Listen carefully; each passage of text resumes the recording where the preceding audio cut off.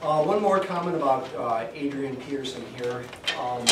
He's very interesting in that he has a lot of rushes that are either 0 or negative yards. In fact, in that year, 2012, when he did so well, it was about 25% of his rushes were 0 or negative yards. The thing that made him get so many yards was he had so many really long runs. Here's, again, simulated seasons. You can basically, the way he was going here, you can expect, well, that's a lot of them.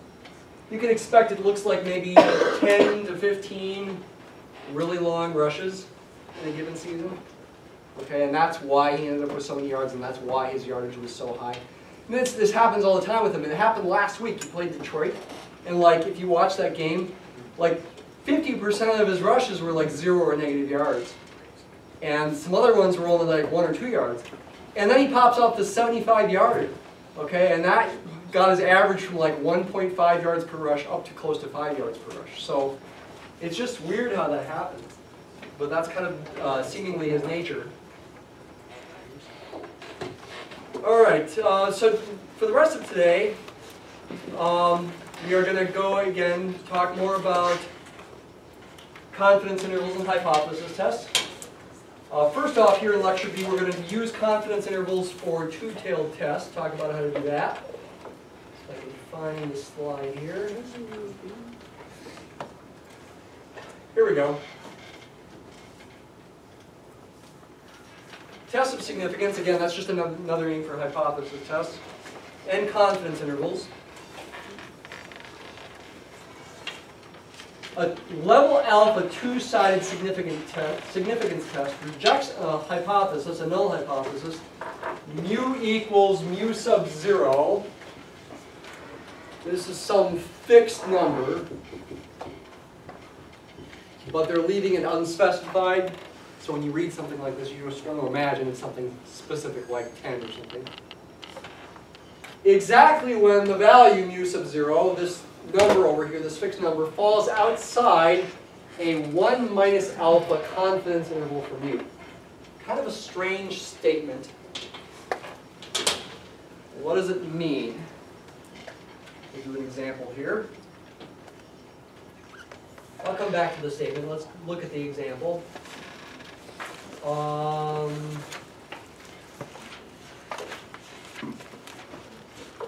Okay, let's do the housing example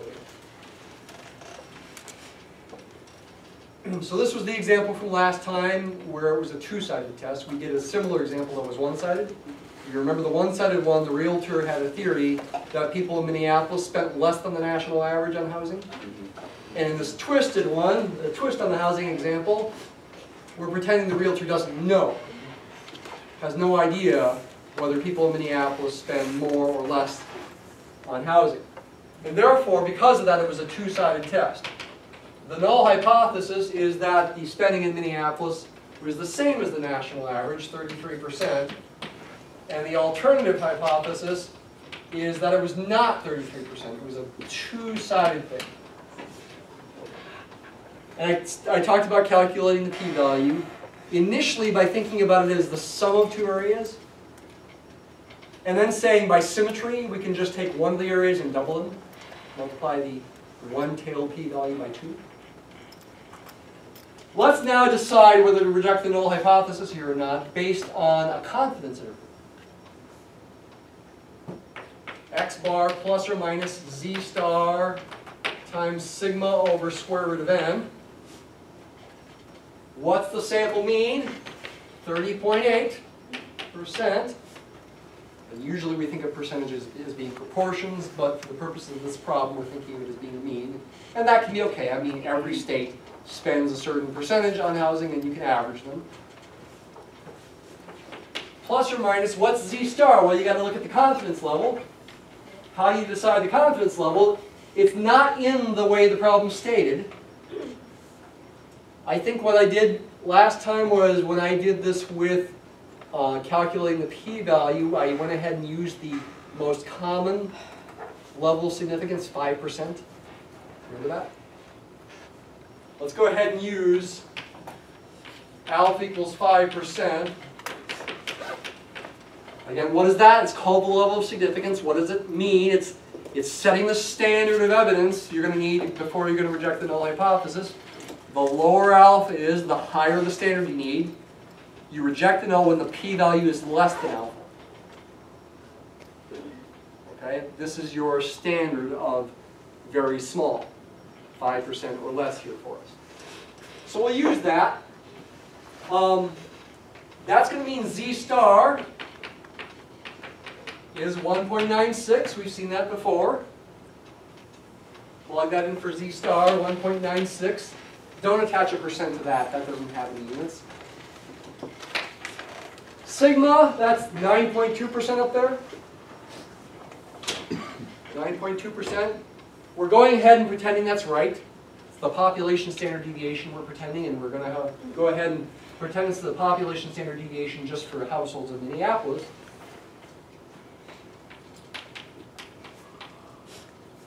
What's the sample size? It's 50. Let's go ahead and recalculate this. I think we did this example. Anyway, we know we considered this example. I guess we didn't do it necessarily as a confidence interval before.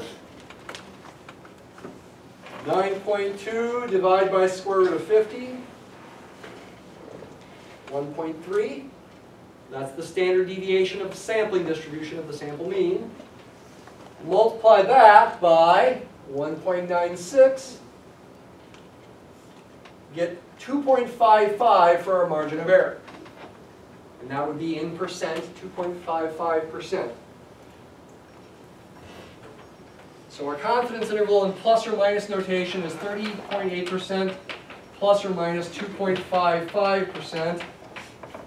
Technically, they should be rounded to the same precision, but I kind of just like doing one more decimal place of accuracy with my margin of error. This is going to lead to, in interval notation, an interval that goes from 30.8% minus 2.55% to 30.8% plus 2.55%. And instead of putting percents in all those spots, I think I'll just put a percent at the end there. And that's okay if you do that too. 30.8 minus 2.55 is 28.25. And 30.8 plus 2.55 is what? 33.35%.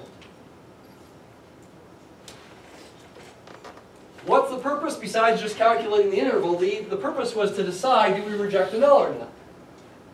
What did that slide that I showed you before say?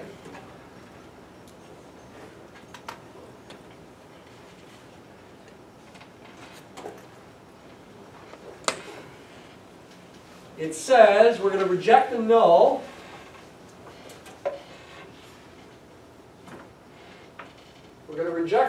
for a two-sided test exactly when the null value falls outside the confidence interval.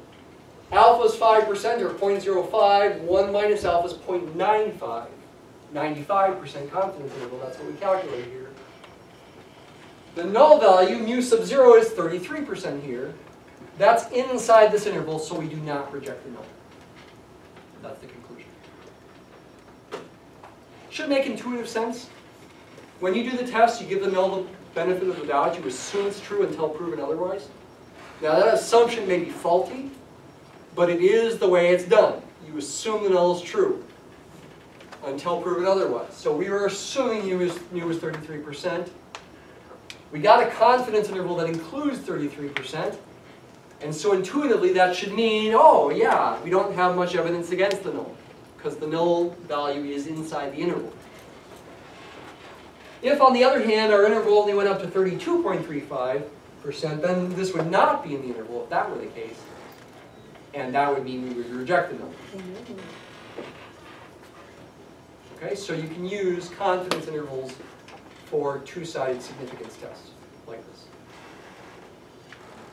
I'll remind you, I said some people always do two-sided tests, just as a matter of philosophy, of always doubling their one-tailed p-value, at least for these kinds of tests, and therefore getting a higher p-value than they would otherwise, and therefore making it harder to get the p-value below alpha therefore making it harder to reject the null. You're going to need really strong evidence against the null before you're going to reject. That philosophy of giving the null the benefit of the doubt is so strong that many people always do two-tailed tests. Okay? Please stop me if you've got a question. Okay? There are lots of terms, lots of concepts, lots of subtleties that are all important. You've got to pay attention to. All right, more subtleties, more information. It's good for you to hear here today, paying your best attention. Maybe write some things down. It's good for you to read about. More subtleties, details here that are important in actually applying these ideas. There's sort of two approaches to take in doing hypothesis testing, tests of significance. One approach, which is our book's approach, is to emphasize p-values. Maybe even more so than even saying anything for alpha, the level of significance. Maybe you don't even, and that comes up in the book's problem. Sometimes they don't even tell you what to use for alpha, which I said you could, for the moment, use 5% if you wanted to, if the book doesn't tell you otherwise. However, in practice, in real life, you've got to decide alpha or do something else. Our book takes the philosophy that the p-value is more important, not just for your decision, but also maybe for other people's decisions. And maybe you come to a group decision based on different people even having different opinions about the p-value. Again, the smaller the p-value, the greater the strength against the null, leading you to be more likely to reject the null. But sometimes it's still a group decision. Sometimes there are external things that need to be considered. Like, if the null is false and we reject it, what does that mean practically? And, you know, about our company, are we going to have to purchase some new equipment, for example, because the old equipment is faulty? This affects decisions and affects other things, time and money, do still affect the decision about whether to reject the null or not. The p-value approach, to focus on that and focus on sort of a group decision about things, is sort of a more modern approach to things. The alpha, the level of significance approach, is more of an old school approach that people thought of when they first were talking about doing hypothesis testing, which is basically in the past 100 years, by the way. You know, a lot of math you do is like 500 to 2,000 years old, but statistics, as the subject is that we teach right now, is only about 100 years old. Okay? Choosing alpha first, that's the old approach, does seem to have a level of honesty and does make things simpler in that you can just decide to reject or not based on just what z is. You don't have to figure out a p-value. You don't have to figure out a probability. So it's a little simpler in that way, though it does give you less information. It also can seem more honest. You are deciding beforehand what alpha is, meaning you are deciding what level of evidence you're going to require before you're going to reject.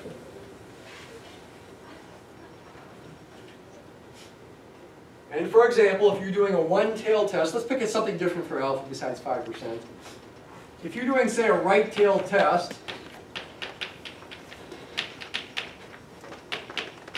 and you decide to pick alpha to be 0.01, 1%, you can decide what values of z will lead to rejecting the null without having to figure out a p-value. You can just use a table. Table A, in fact. How? Well, it's a right-tailed test.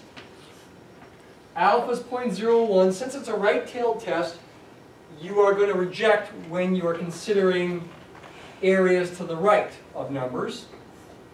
You'd like to figure out what value of z, I'll put z equals question mark, makes this area equal to alpha for a right-tailed test.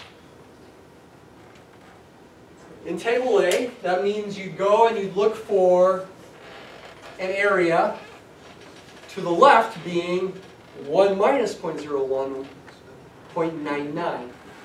What area is closest to 0.99? I know this is hard for you guys to see. Turns out to be right there, so that's a 0.9901. That corresponds to Z is 2.33. So if you are doing a right-tailed test and you decide alpha is going to be 1%, that's a very low alpha, you're going to require strong evidence against the null before you reject it. That's going to lead to a boundary Z statistic.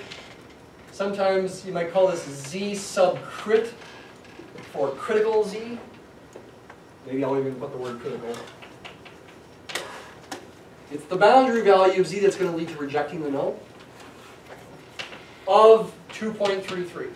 In other words, you're going to reject the null for a right-tailed test if the Z stat you calculate is bigger than 2.33. Calculated Z is calculated with this formula.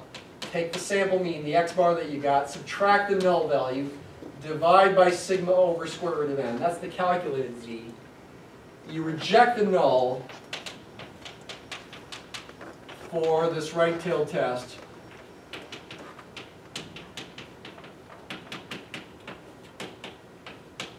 When Z is greater than or equal to Z crit, critical, when Z is greater than or equal to 2.33. So the point I'm trying to make here, once again, is what I made a few minutes ago. You could do a hypothesis test, say a right-tailed test with a certain level of significance, and you could decide whether to reject the null or not without ever figuring out a p-value. That could be done. Once you've done this work to figure out the critical value for a right-tailed test based on a 1% level of significance. If, by the way, if this were a left-tailed test, and the same alpha, then you'd think about the corresponding Z over here that would lead to an area equal to alpha. If it's a left-tailed test, you've got to look at a left tail. And by symmetry, the answer would be negative 2.33. And therefore, if your Z stat that you calculate is to the left of negative 2.33, less than it, then you would reject for a left tail. For a two-tailed test, and the same alpha, well, now it's trickier. A two-tailed test, you want each one of these areas to be alpha over 2 because you want them to add to alpha. You want this to be alpha over 2 and this to be alpha over 2, which in this case would be 0.005. Meaning that in table A, you need to look for 1 minus 0.005, 0.995. It's halfway between those two numbers. This is a 0.9949 and this is a 0.9951. 0.9949 corresponds to 2.57. 0.9951 corresponds to 2.58. I'd be fine with you using either one of those or splitting the difference, averaging them. 2.575 is probably the closest you can do. So the critical values in this case for a two-tailed test are plus or minus 2.575 is what I said, I think? 2.575, yeah. And you're going to reject the null for a two-tailed test if Z is greater than or equal to 2.575 or less than or equal to negative 2.575 for a two-tailed test at a 1% level of significance. I know I'm talking theoretical here. You ever imagine that you could do the example? You'd have to calculate x bar, know the null value, be given sigma, know n, figure out this number. If this were the test you're doing, you'd then compare. Is the number bigger than or equal to 2.575 or less than or equal to negative 2.575? If it is, you would reject the null at the 1% level of significance. You'd say it's statistically significant at the 1% level. Again, this is without a p-value. But again, you should be able to calculate a p-value too. Even when you have an alpha. And you would reject the null if the p-value is less than alpha. And fail to reject if it's greater than alpha. Though there are some subtle things you should consider there as well. Like, what if it's really close to alpha? Should you really reject if it's just barely below alpha? And fail to reject if it's just barely above alpha? Not necessarily. You got to take other things into consideration in real life, time and money. Or maybe if you make the wrong decision, people are going to die even. I'm serious. I'm not making a joke there. Or more people will die if you make a wrong decision than if you make a right decision. It's not all cut and dried in real life. And you should consider those things as you think about problems. You should not just do math without thought, okay? You should think about the context and what your decisions mean.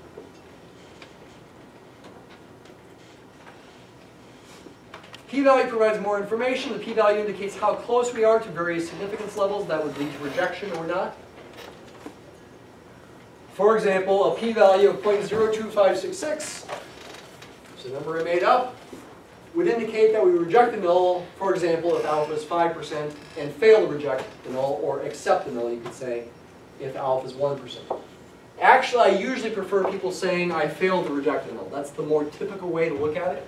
Typically, you are a researcher maybe hoping to prove your hypothesis, which is the alternative hypothesis. This is not always the case, but it's often the case.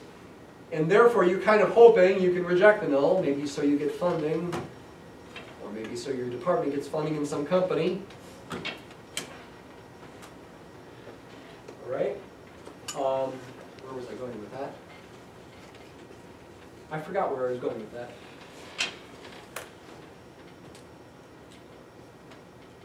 There was some reason I was bringing it up, but it's escaping me now. Anyway, coming back here, if you decided alpha was 5%, you would reject the null with that p-value. If you had decided beforehand that alpha is 1%, you would fail to reject. Oh yeah, you hope the null is wrong. So you don't typically say, I accept the null, you say, oh, I failed to reject it. It's not that I believe the null, I just don't have enough evidence against it. You do give it the benefit of the doubt. It's like a courtroom. The null hypothesis is the assumption of innocence. The alternative hypothesis is they're guilty. And you're like the prosecuting attorney. You don't think they're innocent, but maybe you don't have enough evidence that they are not innocent. Some evidence, just not strong evidence. How small must the p-value be before we decide to reject the null? In the old school style of thinking, we reject when the p-value is less than alpha. But that just rephrases the question, what should alpha be? This 5% is really arbitrary. Why not 4%? Why not 3%? Why not 6%? Why not 7%? It's really an arbitrary thing. 1%, that's arbitrary too. They're all arbitrary. How do you decide? Again, in real life, it's not like the book. They don't just tell you, use this for alpha. You have to decide. So even though you might use a preset alpha, what alpha should you pick? The textbook answer is to consider two issues. If the null is believed to be true by lots of people, you're only going to convince them if you use a really small alpha, if you get a really small p-value. And they also know you did good sampling design. Okay, we don't want biased samples. Then all this stuff is out the window. With biased samples, it's all out the window. Doesn't mean a thing. Okay? You want simple random sampling at least to apply this math in the most ideal way, even though that's not always practical. If the consequences of rejecting the null are severe, then we want strong evidence. If people are going to die if you reject the null when it's true, that would be bad. When could that happen? Maybe you're testing an auto safety feature, a part that helps your car be safer. Is it really safer than the old part? If you think it is, but it's not, more people will die than if it was better. You think it's better, but it's not. So you go ahead with production, but just as many people are dying as before, or maybe even worse. predetermined level of significance and alpha is not always a good idea. Again, because maybe you want some flexibility in your decision making. It does seem more honest, but you might still want some flexibility with time, money, and safety issues coming into play. You want to use common sense. Okay, a lot of critical thinking, I claim is common sense, is really thinking carefully about the situation. That takes effort. But once you think carefully about the situation, use common sense. Are people going to die? Or is this going to save us money? Is it going to be worth it? Those kinds of things should be thought about. Here's some additional advice. Examine the data before applying the test. Look for outliers, look for patterns, trends, time trends, like Adrian Peterson over time did better as the season went on. If you're just looking at a histogram, you've lost the time effects. Maybe there are time effects that you're ignoring. After the test, see if the conclusion and the graph tell the same story. If they don't, then you might have made a mistake somewhere. Or maybe the outliers are affecting things more than you might want. It's advice of the textbook to consider confidence intervals before doing tests. And, as I noted a minute ago, a poorly designed statistical experiment will produce meaningless results. You can do all the calculations that you want, it doesn't mean anything. In fact, it can be misleading and can lead to wrong decisions, definitely bad decisions, could lead to you being fired, okay? Which makes you want to really tread carefully with statistics. You want to not just do the statistics and thinking about the statistics on your own. You want to talk to your colleagues in the workplace and make sure they agree with you about things, going in on things together. All right, our last few minutes, I'm just going to introduce a couple new topics. These new topics are just as hard, if not harder, than what we've done already. We're just going to introduce them. This is content from section 6.4. Make sure you read this section before class next time.